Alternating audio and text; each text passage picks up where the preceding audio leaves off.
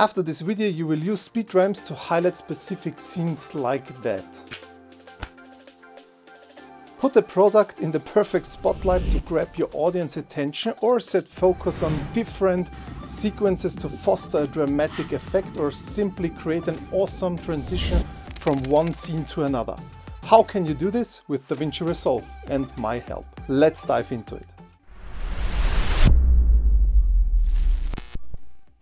Hey, welcome back to my channel. Today I'm very excited to show you how to create those jaw-dropping speed ramps you just witnessed in the intro. We are diving into Davinci Resolve for this tutorial, and I will walk you through it step by step, just like we did in my popular Davinci Resolve beginners tutorial that you guys love. And as usual, if you enjoy what you see, simply like and subscribe. Thanks. But before we start, let's talk about briefly what speed ramps are and why they are so meaningful in a lot of ways. Speed ramps are great for making scenes, product presentation, revealing shots or transitions more engaging. By smoothly changing the video speed, they highlight important moments, showcase products effectively, build anticipation in specific shots, and create smooth transitions between scenes. Changing the speed makes things cinematic, not just visually, but with sound too. It adds excitement, grabbing the audience attention both through what they see and hear, as you've already noticed in my intro. But enough of that, this shouldn't turn into a boring lecture. Let's get down to the nitty-gritty. For that, let's start Davinci Resolve and learn together how to use them properly in your videos. Let's go. Alright, we are already in Davinci Resolve, and here we set up everything beforehand. Before we start with the Speedramp tutorial, I will briefly show you my settings. So you can go here in File, Project Settings, and here you see we are going with Ultra HD, means 4K, and we have our timeline frame rate set to 30. I will work with this today. Good. Alright, what we do have now, I've already prepared some files, as I've already said in my intro. So I will drag and drop simply as usual those files selected to my media pool here. Here it asks me if I want to change the project's frame rate. No, I don't want. I've already set it to 30 frames per second, and some of the clips are in a higher frame rate, because in speed ramps slow motion plays an important role. If you want to know more about slow motion and frame rates, just check out my Davinci Resolve tutorial I've already made, and there you can find all the details you need. But let's go on with this tutorial. So I've already imported all the files. As you can see, as I said, the first one I showed you already in the intro, where I throw my card and catch it afterwards, is shot in, let me check, I need the clip attributes here. It's shot in 60 frames per second. This project is in 30 frames per second. I can slow it down half the speed. So that's very good, and you will see how this works. Alright, the other ones, I think those are 30 frames per second, and also this product presentation video is in 50 frames per second. So the most important thing is that your videos have at least 30 frames per second. Everything below that will result in a jerky video. So this is very important.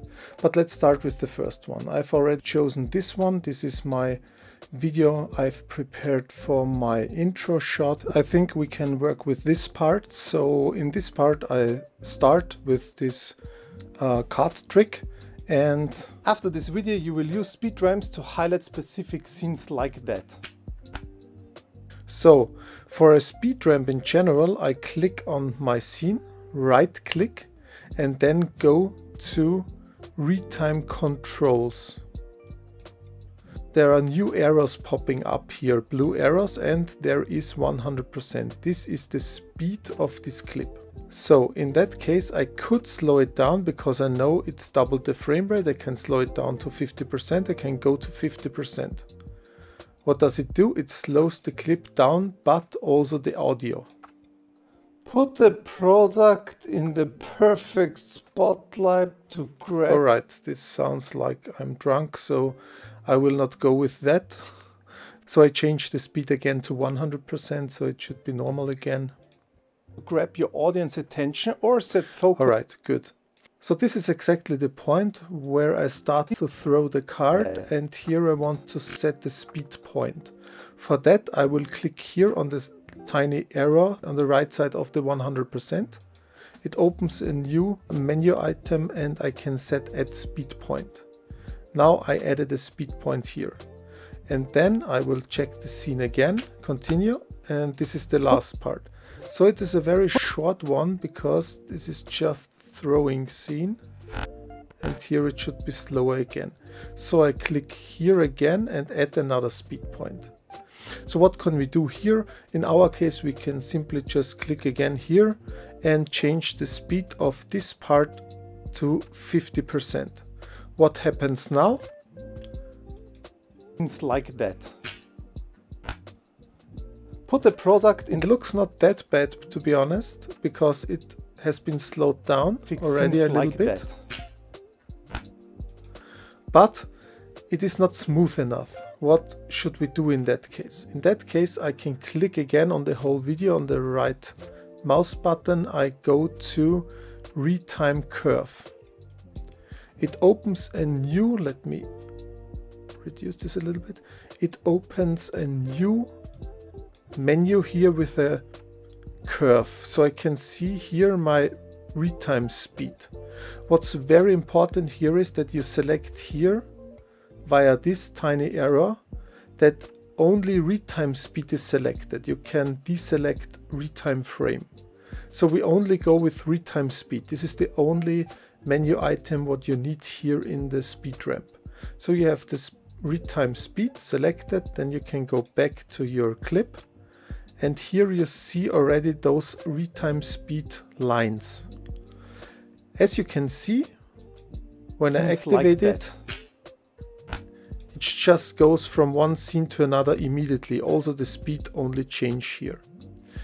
We can smooth this up when we click on this little curve here, and then we click on those white dots. We click on these white dots, then we click on this one, and it automatically sets the line to a smooth curve. We can do the same with the second one. Let's do it. And now, as you can see, I can play it back. And in that case, specific scenes like that, the transition put the product is smoother than before. Okay, so what we can do here, I think for our speed ramps, you can also modify them to set them even more smoother. So you can enlarge them. Okay, and then you can play it like that. Put the product. Now it's not this hard of a transition. It's really smooth. Yeah. And let's go on with the next one. For my next example, I have prepared a product video of my Ulanzi U mic. Let's see, the clip attributes are around 50, means I can also slow it down a little bit and fasten it up then. So let me see how we can create a speed ramp out of this footage, and let's check it out. In my case, I don't think I need any sound from the original video, so I reduce my sound level to 0. And let's see how it looks like in speed. Okay, the focus shifts from one item to another. I think we can use this exactly to add also a dramatic product presentation effect to it. For that, we will start here at the beginning.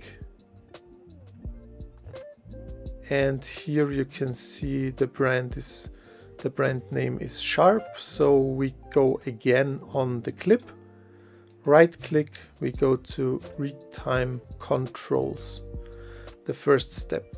So for my video here, I will set here, I click on the right side on my percentage value, then I go to add speed point, because I really want to speed the first part up. So I set them to 800%. So you can go again to this percentage value. You can go to change speed and click on 800%. This means that the beginning will be very fast. This is a little bit jerky because it's just a preview, but in the end I just want to highlight this scene. Okay, maybe one more thing I want to mention here. When you add the speed point, you have two more slider options. You have the ones on the top and ones of the bottom of this new line where you set the speed point. When you move the upper one, you can move it to, for example, in our case, to the left side, and then you can see it automatically adds more percentage, so it makes the video before that line even faster. So we can go with, I don't know, 1200%. I keep it like this, and the second one, the one below, when you move them to the side, you just check the scene of the video, where do you want to stop. So this means, let me see, so here it turns around in the picture and here it is perfectly readable and it is in focus, the wireless microphone here in the foreground. Maybe because we want to do a very smooth transition, I move this part a little bit back. Yeah, I think this works fine. So this is very fast. And then I want to slow it down for exactly this part. Okay, I set here my next speed point and I want to reduce the speed of this part to 75%. Alright, then let's see how this looks like. I go here, then it's faster again. But again, I will set here a speed point, and this one should be also very fast. Change speed to 400%. And this speed ramp looks like this. So it starts here very fast and it goes smoothly in slow motion, then it speeds up again, then it is smooth again, showing this part. And then here we add another speed point and also this part. I can see this one, and then we can speed up this part very quickly again, starting on this face and here. Add another speed point and then set this part also to, I would say, 400%. Okay, that's enough. So I just need it till here. And let's see how this looks like when I open my Speedramp curve, because as I already explained, this just jumps from one scene to another and changes speed.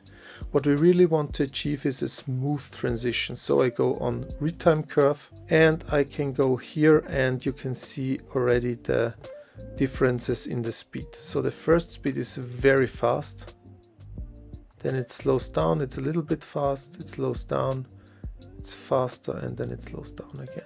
Okay, for that I will check it out again. I will go to just retime speed, the rest is not important. I will activate this line.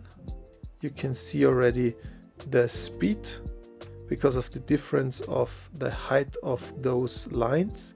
Here I have 400, here I have 1200 approximately, and here again 400. But to get a smooth transition, I will click on the first one and I will click on this curve icon and this will be smoother. Then I will do the same on the second one. I think we can set this also a little, no, here, yes. And the next one, so it's always the same procedure. Here again, and here the last point. All right, so now you have a sequence here with a lot of speed points, speed ramps, and in the end it should look like very cool. The only issue we have is that you cannot see it now. So I try to create out of this clip now, generate optimized media. So maybe if one hint, if you try to put a lot of effects here or use a lot of fusion clips, transitions, and it will not play back very smoothly. You have always the option to go on right click on the clip, the one which causes trouble, and you can go to generate optimized media. I will do this now. It will take a little bit. So in our case it says 10 seconds. And after that it has generated another video just for a preview that you can play back it smoothly. So it's done now. Press the play button and now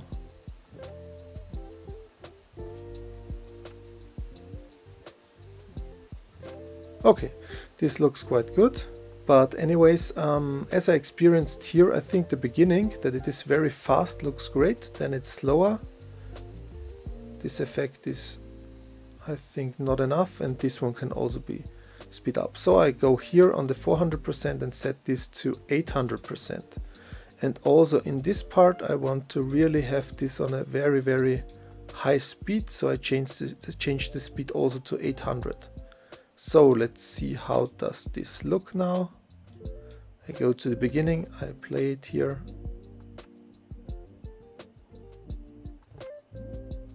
Okay, I think this looks good, but I also want to speed this up even more.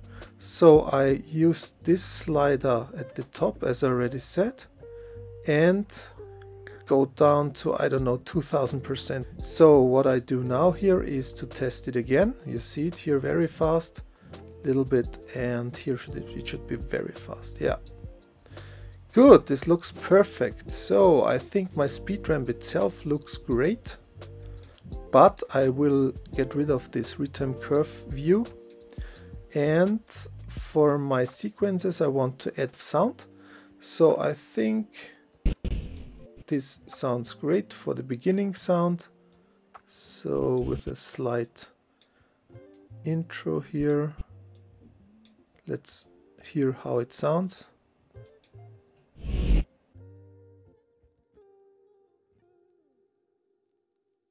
I added here a part of a soundtrack that it is not that boring, and when you now have a look on it, let's check it out how the end product could look like.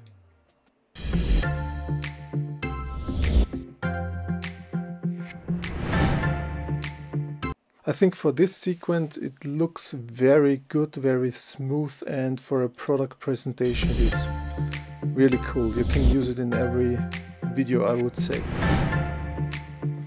Alright, this is the second way how you can use a speed ramp. Let's continue with the third one. So the last one is to show some sequences and then to do a smooth transition from one scene to another.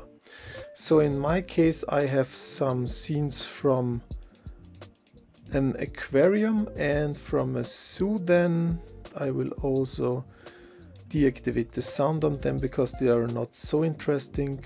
And here I just filmed some jellyfish, and I already filmed it that way that I can add a nice speed ramp to it. In that case I will start here and I will end the way I move the camera to the left side here. This is very important. Let me explain. When you want to do a smooth transition, the movement of the scene of the first video should go directly into the movement of the second scene, even though it's not the same content. In our case, the first video are jellyfish just moving around, and the second one is a scene from bats in a room where they're flying around. But here I also did a movement to the left side here, yeah, as you can see. And I will just use this in the middle of the movement that I can do a smooth transition. When you speed it up, in the end, you will see that this transition is very smooth and you do not even recognize that this is a transition. But let's do it. Okay, start with the first clip. So here I want to add also some speed ramps here because I moved from one jellyfish to another. but I really want to highlight those scenes and to move even quicker from one fish to another fish. Here it starts. This means I click on this clip with the right mouse button.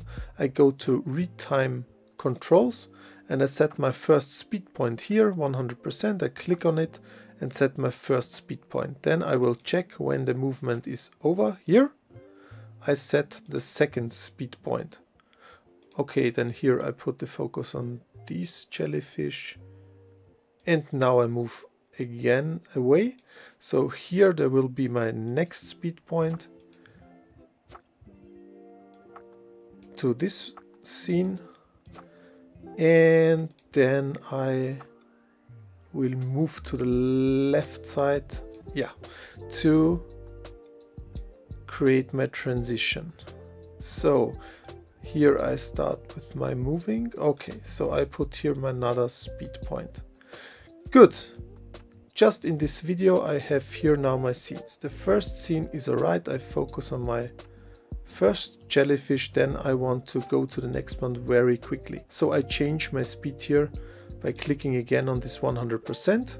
I change my speed to 400 by now. Okay, then I have my scene where I see my jellyfish here. Okay, this is maybe also a little bit boring, so I change my speed to 200%.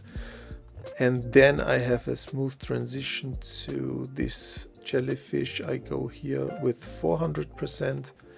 Then I have my last scene. I think we can set, no, we focus on this, and then we switch to the next one. And here I go again with 800. So the next step I will do, you guessed it, I think already, we did it twice. I will click on my clip, go to retime curve. I will just enlarge this one, and then I will check that only the retime speed is here selected. Perfect. I will go to my lines. I see already which speed it has. So here 100, here 400. And I will go to my points here. I will click on that one, that it will be smoother. The same here. The same on that. I will move this even. I will put this even more curvy here. This one, yeah, I think this should work fine. All right, and then I go to my last scene, and this one should be also very smooth here. And yeah, I think this should work. So let's have a look on it here.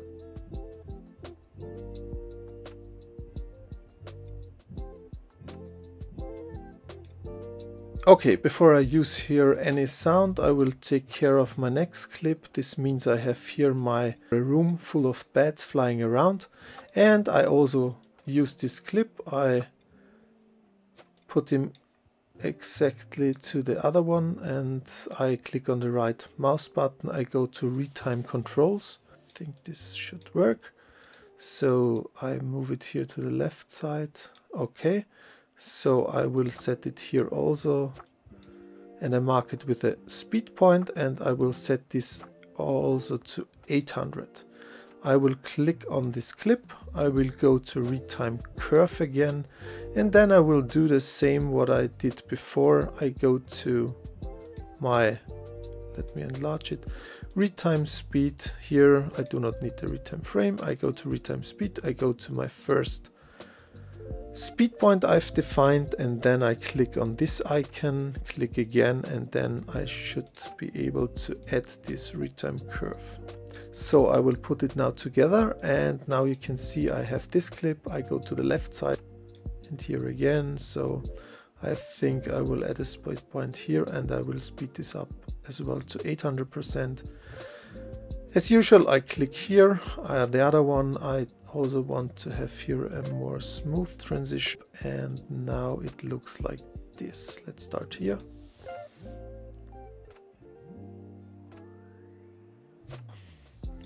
Again, let's put some effects down there.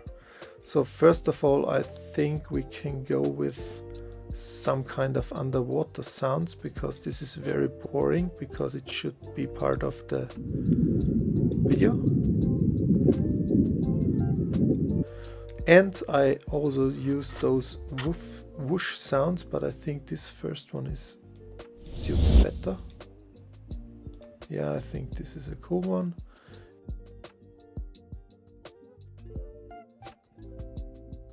Together with sound, and the end result looks like this.